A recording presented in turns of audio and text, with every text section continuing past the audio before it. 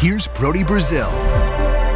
Okay, so we may have finally solved the problem of burritos falling apart in your hands. Let me introduce Tastee Tape.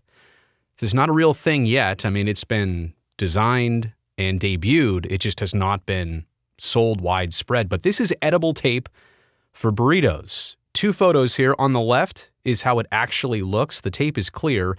On the right, they've dyed it blue, so you can see it a little bit more easily.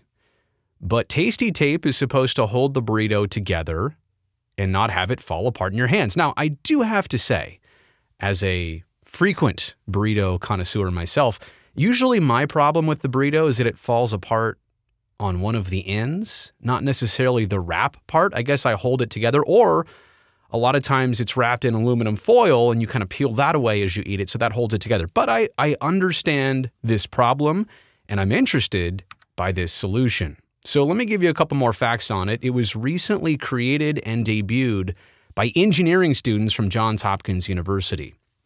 That tape, it's only a 1/2 inch wide by 2 inches long. They're calling it Tastee Tape, and they're also going to file for a patent. More on that in just a second. But they've been testing prototypes for several months. It just goes to show you can't instantly think about this on a Wednesday, design it on a Friday, and have it produced by a Monday. It really does take a lot of time, especially for food products, right? To get this right, to make it safe, and maybe to make it marketable.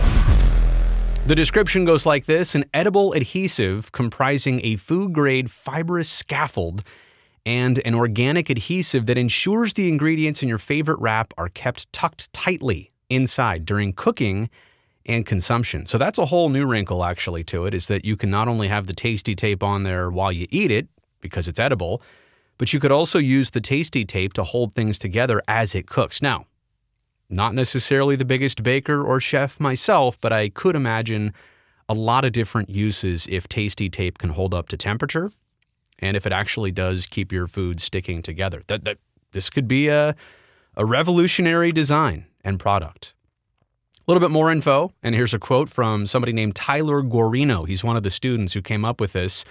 First, we learned about the science around tape and different adhesives, and then we worked to find edible counterparts, Tyler said. He goes on to say, what I can say is that all of its ingredients are safe to consume, are food grade, and are common food and dietary additives, Guarino said. So to use this, the description from Johns Hopkins goes like this. You simply remove a strip from a sheet. So the Tastee Tape comes on a sheet. You remove a little strip, you wet it thoroughly to activate the adhesive part. You apply it to your lunch or dinner or your favorite snack. Lay it on there, simple as that. And it works. Now there is one question here. What's this made of? How did you come up with this? What am I actually eating here that's an adhesive, but it's also edible? Well, from the press release, because they are applying for a patent, team members at Johns Hopkins University, the students, they are declining to disclose their secret formula. And good for them, right? This could become the next big thing. They could cash in on this, and that's fine. Great idea. They did the legwork. I want to see them do well, but it's interesting how they're going to keep that secret for now, proprietary, until it can get produced.